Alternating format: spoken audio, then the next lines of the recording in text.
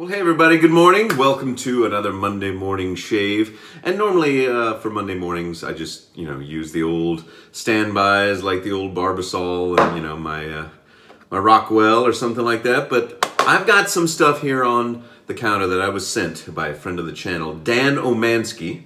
Thank you, Dan. He said, hey, I'm going to send you some stuff from West Coast Shaving that they offer. And I said, well, I can't. And he knew that I'm a mentholated freak. I'm a menth head, I think is what he said. Someone said that about me recently, and I can't disagree with it.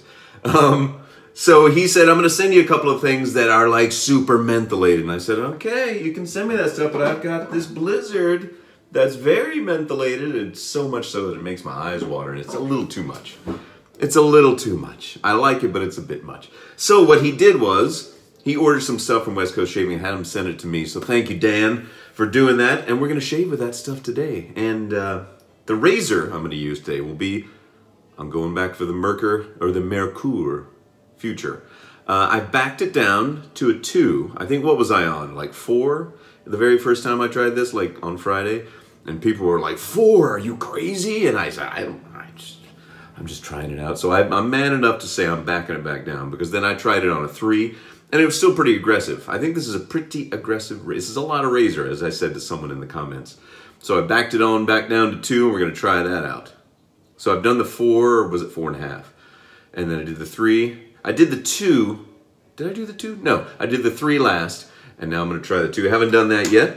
And the brush I'm going to use will be my Frank shaving brush. Now, I still can't tell if this is an actual...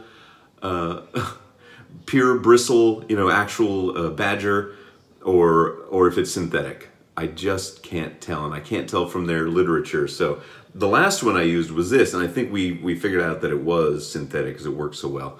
So I'm going to try this one. I don't think I'd tried this one yet. And there's what they look like together. Like a little brother and then a bigger brother with a bigger brush, bigger knot. And what Dan sent me was a couple of packs of blades, some Astro, which I'd never tried and people always talk about, and some Paul Silver Super Iridium. And these look like they're made in the Czech Republic, perhaps? It's hard to tell. There's some writing on there that I don't recognize that looks like it might be either Polish or Czech or something. I apologize. I'm not going to use these today. I'll use those in another one. But I am using the 2 products that he sent me, the main products, the Mentholated. Now, it's freezing cold outside today. It's like 29 degrees, and for us here in Texas, that's freezing cold. I took a walk today through that freezing cold, so about 45 minutes to work and 45 back, because, I don't know why, because I love cold weather. I love cold. I grew up in Houston where it was always muggy and warm, and I just love cold weather. So to add on top of the cold weather outside, I'm going to use these products that Dan sent me. This is the Chiseled Face Grumatorium Cryogen Ultra Mentholated Shaving Soap. So there's that, and then they also, Chiseled Face Grumatorium makes the Cryogen Ultra Mentholated Aftershave. Now, I haven't used this yet, but I did try this out, not only on myself, but also my youngest son, that I think I described in the last one, and he did not like this. This was too... I think I said that in the last shave. We were pretending to shave. He had a razor with no blade in it, and I gave him a little splash of this at the end. But anyway, I'm going to try it out. I'm going to add insult to injury. It was freezing cold today on my walk to and from work. And now it's time to get cold in the bathroom. All right. I took a shower. Did my hair. I'm going to put some hot water up on my face. I was looking into how they make menthol crystals. And it comes originally from, I believe, the peppermint plant, the mint plant. And then I wasn't able to, well, I say I wasn't able, I did about three minutes of research and then gave up.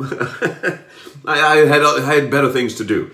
Because I'm thinking about getting some menthol crystals and making my own super mentholated something. I'm not going to tell you exactly what, because if I do it, you're going to call me crazy, and I don't want that. I don't want you to stop my momentum. Anyway, so I'm getting this brush down here wet because I just don't know if it's an actual badger brush. It seems to be. So I don't want to put too much water because I don't want to drown it. But here's what the, let me put the Chiseled Face Cryogen. This is what it looks like in the container. It's semi-firm, so it's not like a real hard puck and it's not like a real soft cream. So I'm just gonna start trying to get some of this on this brush here. I might have too much water. Let me shake a little bit of water out. If you got too much water, you can always get rid. And if you don't have enough, you can always add. Does that make sense? Sure. Oh, they're getting some nice, some lather kind of getting there on the brushes. I like to kind of pick it up off of that because, as you know, I'm half lazy and I don't like to use a bowl. All right, put some more water up my face just because. Is that too much? Maybe. We'll see. We'll find out together. Man, I'll tell you, this is a good brush too. And if it is an actual badger brush, and it feels like it, like you can kind of tell.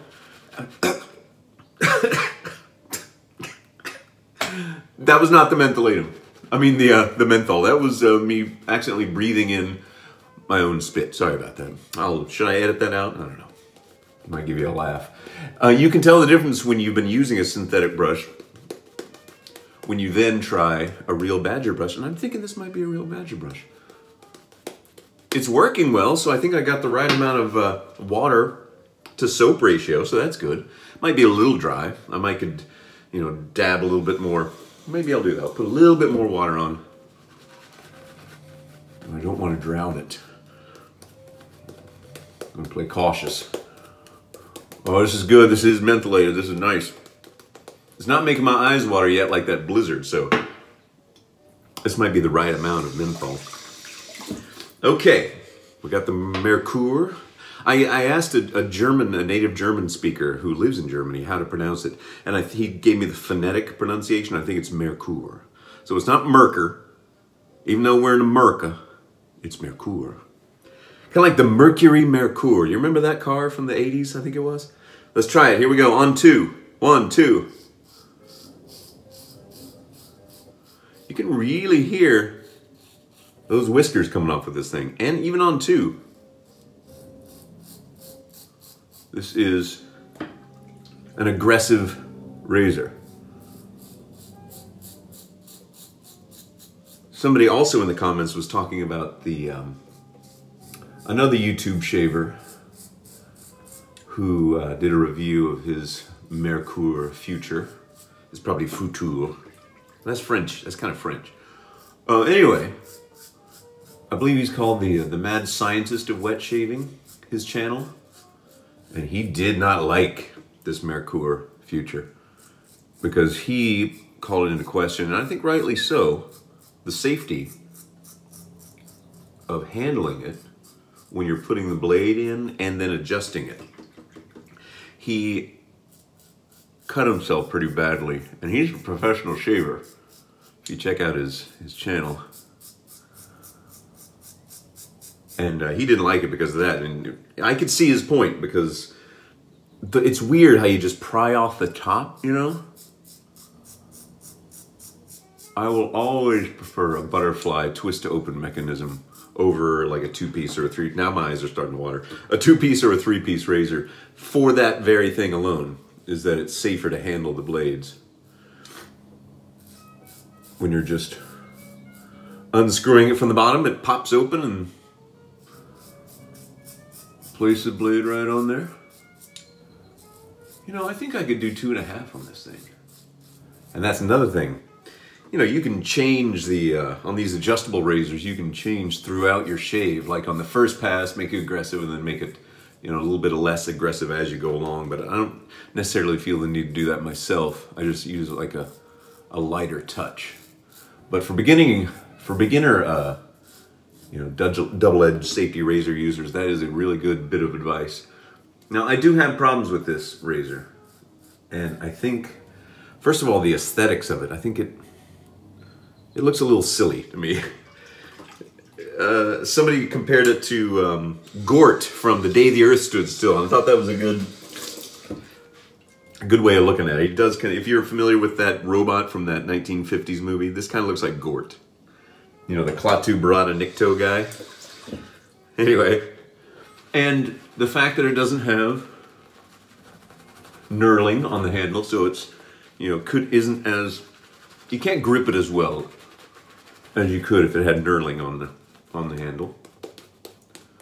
I'm just about getting the water to soap right, and I'm pretty sure this is a Badger brush. I smelled it beforehand, and I looked at it, and I read their literature, the Frank shaving literature. Anyway, sorry, I don't want to watch those videos where the guys like take 15 minutes and put the soap on their faces. Like, what are you doing? Get on with it. I don't want to be one of those guys. And the other thing is the head of this thing is so big that I really can't get those little whiskers right underneath my nostril, which are always a problem. So that, I had to bust out my my Rockwell to get those yesterday. I used this yesterday. On a 3, so there's some design aspects of this thing that I would change. Not that they care, but it's not necessarily my favorite razor. But thanks again to Nathan for sending it all the way from Thailand.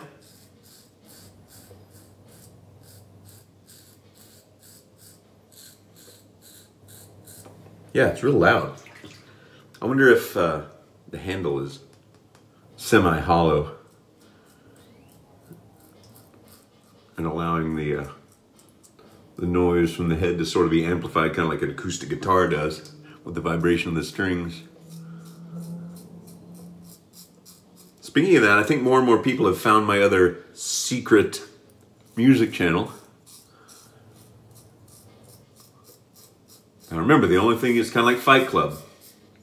Don't talk about Fight Club. Don't talk about my other channel, but if you find it, keep it to yourself and let other people work to find it. It's not that hard, and it's not really a secret.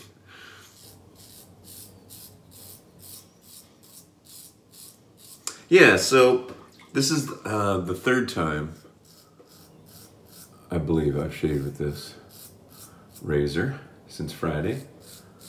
Or, you know, Friday and then... I can't remember if I shaved on Saturday. This is a fascinating video, folks. I'm glad you're here to watch me, you know, go through senile moments of trying to remember when I did and didn't shave. Now I know why you're subscribed. You want to see me fall apart on film, don't you? Oh, well, it's happening. It's happening. All right. Always have this unless I go sideways. But the last time I did that, I nicked myself up, and I don't think I want to do that. It doesn't bother me. Although the Parker 99R got rid of it really well. Oh, listen to that. I hear Take 5 in the background. It's kind of like my theme song on this channel. Yeah, okay, this is starting to shed a little bit. It's got to be a real Badger. Sorry, Badger, if you gave your life for a shaving brush. But then, maybe they aspire to that. Maybe a Badger, you know, lives kind of a mundane life, unless he becomes a high-end shaving brush. And then again, if he gets featured on some sort of shaving video on YouTube, well, they probably talk about that in their little Badger dens. All right.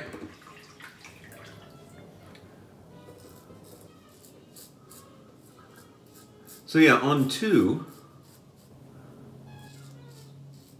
this razor is aggressive. I haven't gotten any nicks yet. So that's good. But it's also not like, you know, making super quick work of my whiskers. So I might put it back on a 3. I'm not sure. Depends on how much I end up shaving with this one. So I was in Target yesterday.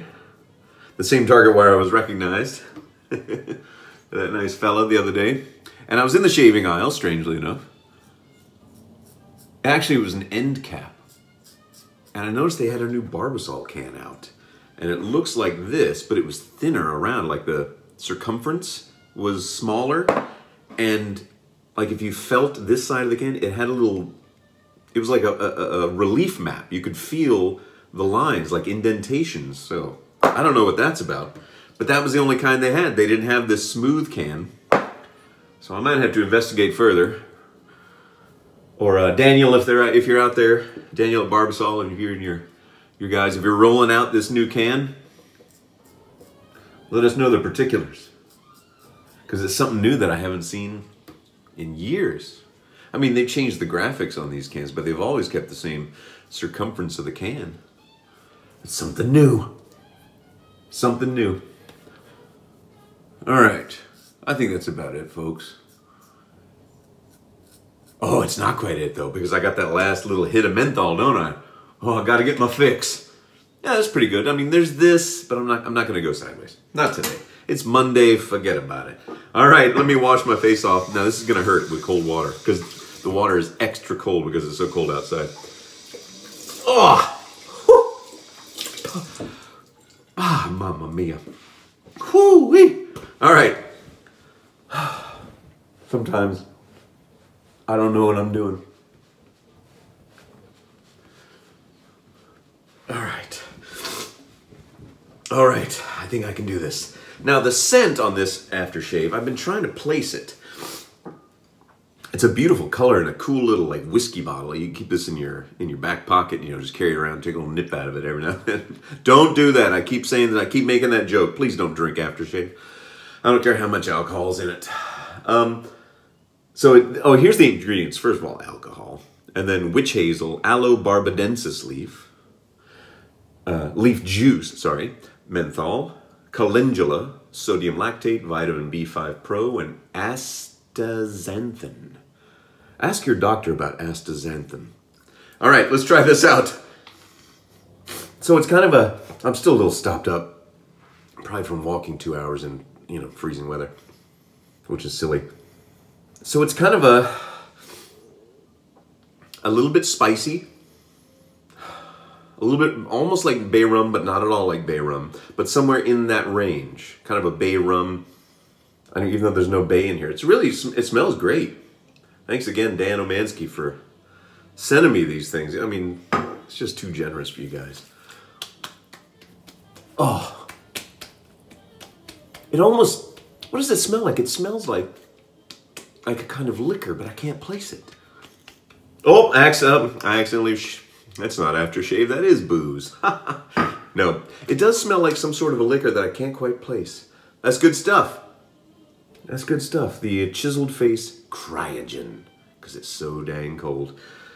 Wow. Dare me to go outside right now, shirtless in the 29-degree weather? Dare me? Dare I?